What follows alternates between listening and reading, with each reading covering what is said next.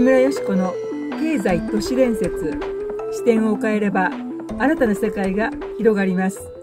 今回のテーマは追悼三浦春馬さん、春馬ロスとエンタメ企業アミューズ前半をお送りいたします。収録時刻は8月13日お盆の初日の午後6時29分です。三浦春馬さん、大変才能がある素敵なアーティストでしたね。1990年4月5日、茨城県にお生まれになりました。サーフィン、サッカーを趣味とされまして、身長178センチ、とてもスラッとした素敵な方でしたね。さて、その三浦春馬さん、今年の7月18日のことです。何が起こったんでしょうか。突然亡くなられてしまいます。私もびっくりいたしまして、様々検索いたしまして、どうも嘘じゃないらしいというふうに思うのに時間がかかりました。とても熱心なファンというわけではありませんでしたけれども、三浦さんが出ていらっしゃるドラマ、そして様々な番組見るたんびに嬉しい、微笑ましい、素敵だなと思う気持ちを味わわせていただき、彼が出ていらっしゃると見入った、そういう立ち位置で三浦さんと接しておりました。多くの方もすごく追っかけ回すようなファンじゃないけれども、三浦さん素敵だなと思ってご覧になっていたんじゃないでしょうか。影虎、女上司影虎で見たですね、三浦さんのチャーミングな笑顔、忘れられませんね。なぜ亡くなってしまわれたんでしょうか。さて、ツイッターには三浦さんが大変お忙しかったことがわかる資料が出ております。映画、連ドラ、そしてテレビのレギュラー、コマーシャル、アンバサダーを務めるメーカー、そして歌もお出しになってたんですね。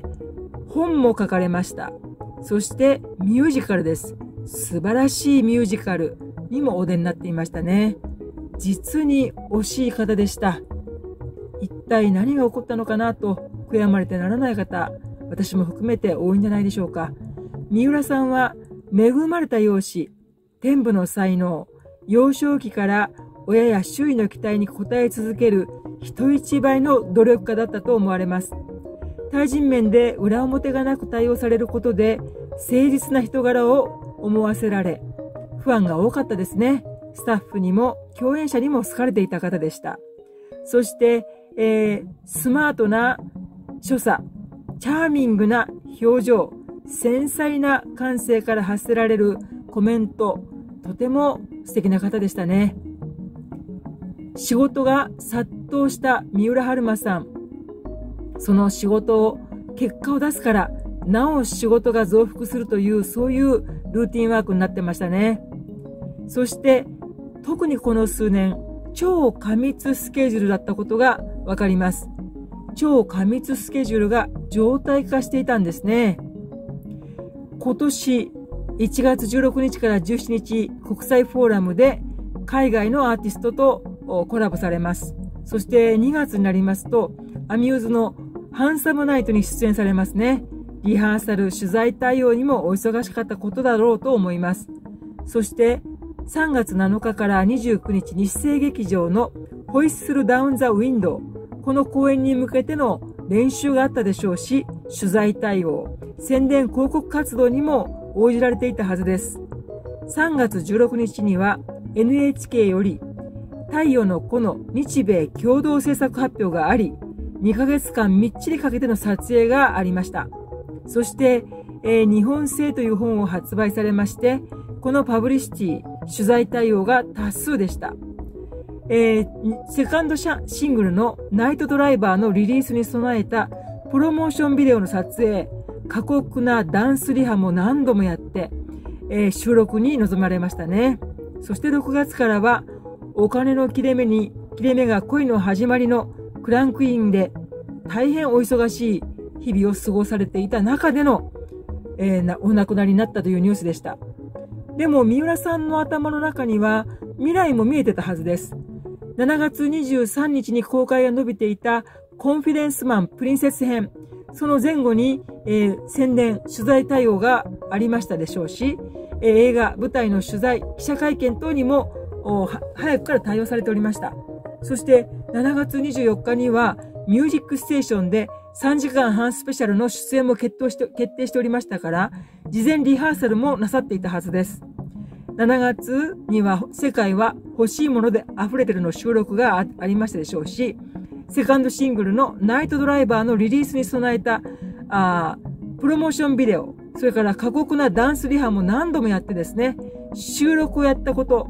これのまたさらに番宣があったと思います。宣伝活動があったと思います。そして金恋のドラマの収録続行、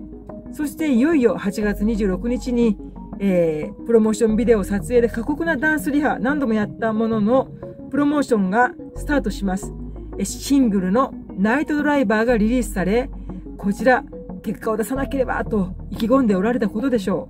う。そして年末来年にかけての日生劇場イリュージョニストの主役を務める、そういう役作りもあったろうと思います。なんでこんなにスケジュールがずっと続くんでしょうか。大変だったろうなと思いますね。でも彼は必死になってやろうとしてたと思います。さて7月に何があったんでしょうね。7月8日 NHK 太陽の子の完全試写会の記者会見に臨まれます。このドラマは劇場版の映画にもなりますし、ドラマの舞台裏のメイキングフィルムも制作されておりますから、NHK 並びに国際共同制作ですから力が入っておりました。インタビューにも応じられております。そして7月12日、過去配信された再生ランキング1位を受けまして、シーズン2、ブラッディ・マンディのシーズン2を独占配信を公表されます。宣伝活動にもご協力されてたと思います。そして7月17日、亡くなる前日ですね。お金の切れ目が恋の始まりの収録に出ていらっしゃいました。スタッフ共演者にも普段と変わらずに接していたということです。マネージャーに車で送ってもらい、明日もよろしくお願いしますと挨拶をされたそうです。そしてマンションの防犯カメラには当日夜の11時頃ゴミ出しをする三浦さんの姿があったと言われております。7月18日、会社マネージャーがスペアキーで部屋に入り、変わり果てた三浦さんを発見します。昼頃、マンションの管理人が慌ただしく動いてた警察の姿もあったという住人の話があります。救急隊が到着した段階では心臓はかすかに動いていたと言われます。しかし病院で午後2時頃死亡が確認されるんですね。マネージャーももしもこの時に救命の知識があったならば、人工呼吸をやったかもしれませんね。そうしたらまた展開が違ったのになと悔やまれてならないと思います。一体なぜ彼が亡くならなければならなかったのか、腑に落ちませんね。早くから遺書、日記とも取られるものがあったと言われまして、内容が早くも漏れ始めます。早くから死を意識したとされ、親との金銭トラブルがあったと言われ、そんなことに悩んでいたということが亡くなってすぐに報道ベースに乗ってきます。現場にいたのは第一発見者のマネージャー A さん。A さんはどう行動したんでしょうか。日記をすぐに、手元に確保したんでしょうか。当日、管理人、救急隊の様子を住人が伝えていたのは先ほど述べた通りですね。しかし考えますのに、管理人が対応したのは現場のマネージャーではなく、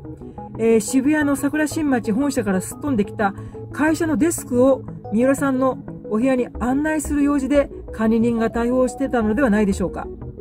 救急車にマネージャー A さんは同行したはずです。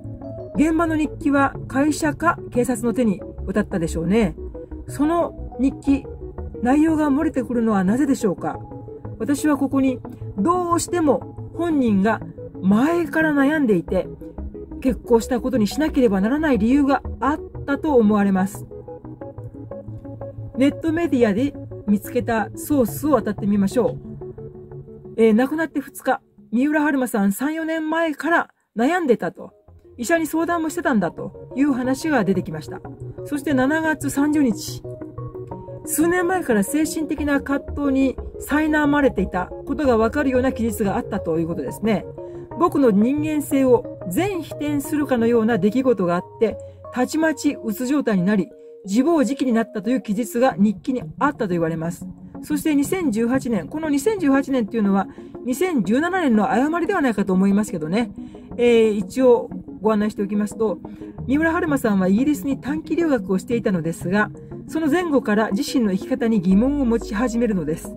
当時、周囲の親しい人間に死への願望を悟られないよう嘘の笑顔を振りまいていたといいます。春馬さんは遺書で毎日嘘をつき続けることの苦痛、これこそ自分の演じた太陽の子の石村の葛藤に近いのではないかと結論付けていましたということが、まるで番組宣伝のように週刊文春に載るんですね。何か違和感を感じた方もいらっしゃったと思います。3年前に一体何があったんでしょうか。それを後半でお話ししてみたいと思います。